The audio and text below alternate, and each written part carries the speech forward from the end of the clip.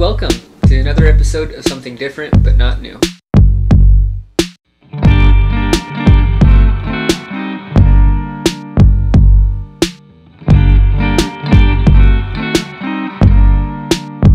Today we're going to be talking about traditional / Renaissance folk band Blackmore's Night.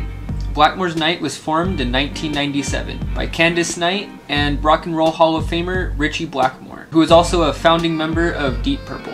They use many traditional instruments such as reed flutes, reed pipes, mandolins, lutes, as well as a really interesting instrument called a hurdy-gurdy.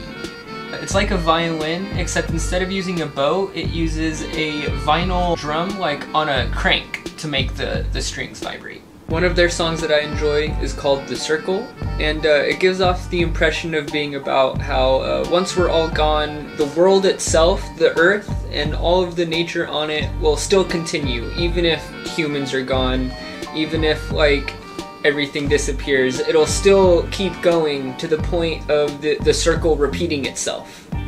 And their song Fires at Midnight has an amazing rock solo from Ritchie Blackmore, really showing his classic rock roots. Although it is kind of a long song, so it takes a little bit to get to that point. One of the things that really got me into this band is actually the fact that they have their full concerts available on YouTube, with video and everything. So if you're going to be studying or playing video games and need something on for a few hours without interruptions, then it's something great to have on in the background.